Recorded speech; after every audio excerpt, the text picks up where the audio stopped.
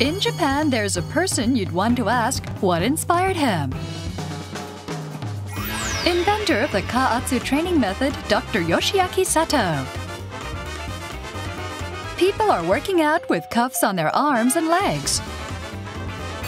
This man does his training with a belt strapped around his arm. After about 10 minutes, it is quite clear that his muscle has bulged. This is the KAATSU training method that Sato has developed. It is a short, low-intensity workout that is highly effective. This is the special belt. The pressure can be altered by controlling the amount of air. Wrap the belt around the upper arm or leg. Then, using this machine, the KAATSU Master, the appropriate pressure is applied to each person. The most distinctive feature of KAATSU training is that it produces a significant effect in a short time using extremely light loads. Applying a suitable pressure to the upper arms and legs, through which arteries and veins run, moderately restricts blood flow. When that happens, the brain senses danger and sends an order to the heart to increase blood flow.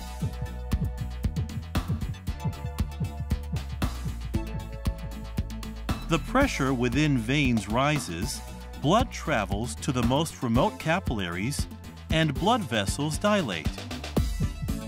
Repeatedly applying and removing pressure increases the diastolic and contractile functions of seldom used capillaries, and this improves the blood circulation of the whole body.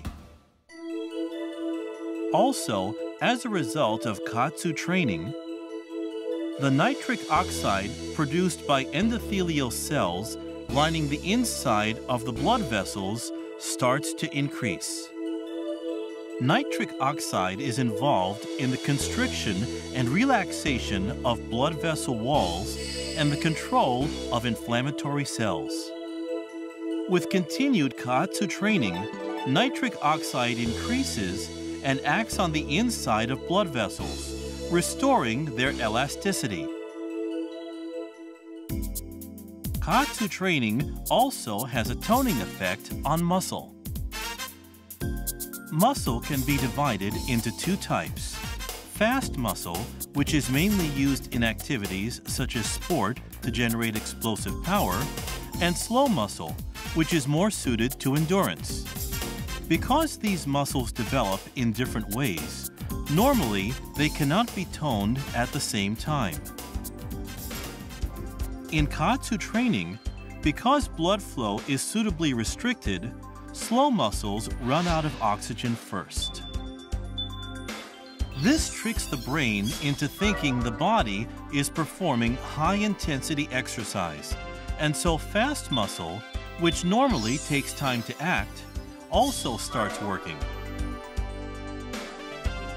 The result is that both kinds of muscle can be toned at the same time. As muscle becomes fatigued, it produces lactic acid. KAATSU training increases the amount of lactic acid, which in turn stimulates receptors within the muscle. With a rise in the concentration of lactic acid in the blood, the brain issues an order to increase the secretion volume of growth hormone.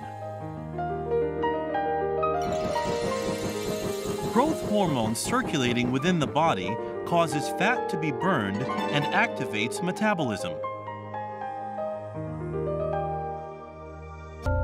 Today, I am at the KAATSU training room of the Cardiac Rehabilitation Program at the University of Tokyo Hospital.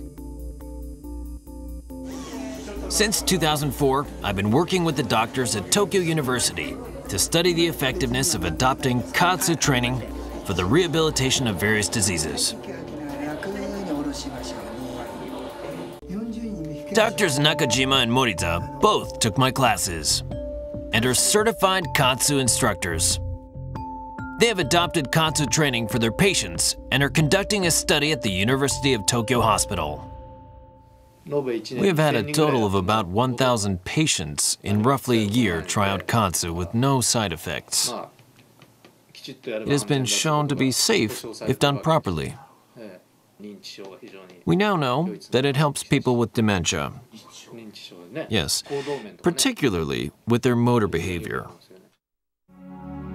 This is a 78-year-old patient suffering from dementia. Her symptoms had progressed, and she was having difficulty walking as her knees and back were bent. But when she went through a rehab program with KAATSU training for 2 months, as you can see, her symptoms improved enormously. There are many cases similar to hers. It would be great if we were able to collect more evidence and further our research, and hopefully lead to advanced medical treatment in Japan. And from a medical point of view, as a vascular specialist, I think it's very sound and rational. It's amazing that he discovered where to apply the pressure and so forth all by himself. Today, Sato's KAATSU training has gained the confidence of the medical community. But his inspiration had actually derived from an old Japanese custom. I was at a Buddhist memorial service at a relative's. I was sitting on the tatami in the traditional Japanese style. I was heavy, so my legs began to go numb. I stayed still for about 40 minutes, but I couldn't bear it any longer. I stretched out my leg and started to massage my calf. It was then. I massaged it like this, but it was so tight, right here. And then I thought, they're tight because the muscles are tense. It meant that it was the same state as doing this, carrying the barbells on the shoulder and doing this. It's called a calf raise. So I realized that it's the same state as doing that exercise, which led me to believe that maybe restricting blood flow is the way to build muscles. People who had broken their legs would come in to do KAATSU training because their legs had gotten skinny, and they'd come in to ask for some help. And a lot of people started coming. People with too much fat, with no muscles, and with various kinds of diseases. They all came to train. I had this enormous amount of data from these people, and in 1984 the accumulated data was used to develop the training method. KAATSU training started in a small gym. Sato applied KAATSU to many people. A cerebral palsy patient whose arm was paralyzed was able to move her arm after KAATSU training. A professional athlete who was considering retiring after an injury made a miraculous comeback after KAATSU training. I wanted everybody to know about KAATSU. That was my dream. But however effective KAATSU was to all these people, there were no formal medical data. Doctors and scientists simply dismissed KAATSU as mere folk remedy. Of course, they couldn't accept it. They couldn't believe that tying her cuffs would lead to a cure. They wouldn't even look into the mechanism. The training method of restricting blood flow, which no one had ever heard of, was always met with skepticism.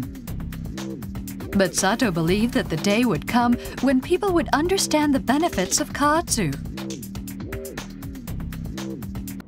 And finally, in 1995, a huge breakthrough for KAATSU training came.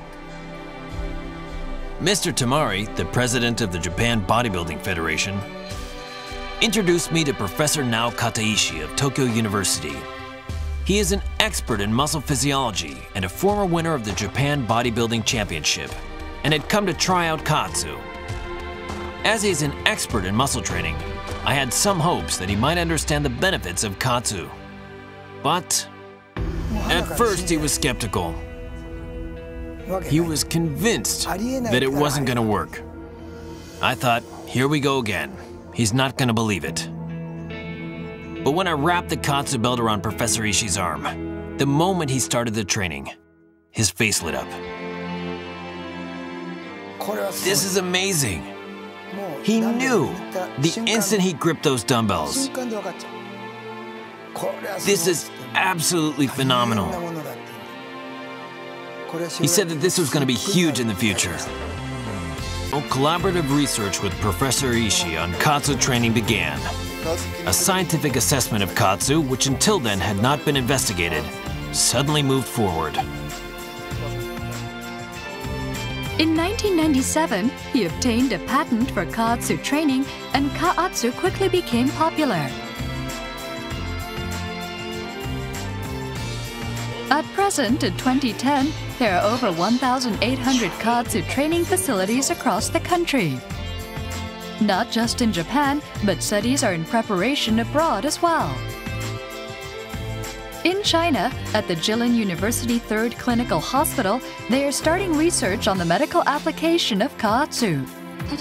On this particular day, doctors from China were visiting Sato. Studies on the efficacy of KAATSU on diabetes and regenerative medicine will be carried out in China. Sato-sensei has been studying this for 44 years. And I'm now 45 years old. When I heard that he'd been dedicated to the study of KAATSU ever since I was 1, I felt there was no dodging about with this man.